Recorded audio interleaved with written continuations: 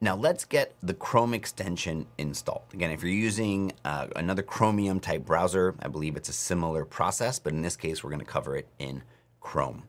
So when you've created your account, you should see a install free Chrome extension. And you may even see the icon here in your menu. And there'll be a few places throughout the platform that suggest you do that. And you probably got an email as well with a link to it. So we're gonna install the Chrome extension. And that's gonna bring us over to the Chrome store. This is totally free. It's included as part of the platform. And we're gonna click Add to Chrome. And that's gonna add the extension.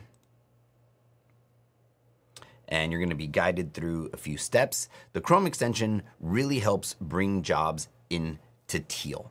So now when the extension's installed, you get a little bit of a tour that walks you through how to use it. So you click the little duck, it's a Teal duck, and that's gonna pull information from the job.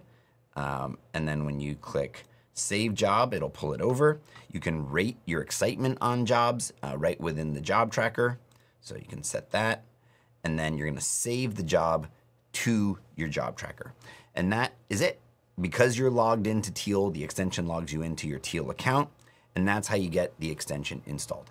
If you needed to uninstall the extension for any reason, there's a little puzzle piece in the Chrome browser. You're gonna click that, and you're gonna go to your Manage Extensions, and then in there, you can come over and you can remove the extension if you need to do that. You can also disable it if you don't wanna see the little duck, but not uninstall it.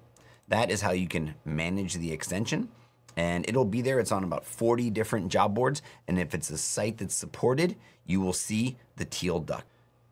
And as you click through jobs, you can click the duck and it'll fly it out. What I recommend is you leave it up, so as you sift through jobs, if it detects the compensation, it'll pull it for you. And this is within my range. If it's not within my range, it'll warn me.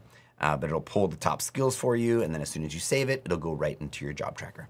In the job tracker module, we will go deep into how to use the extension, but I wanted to make sure you knew how to install it and get it up and running if you need it. All right, so with that, we will end this module and move on to the next.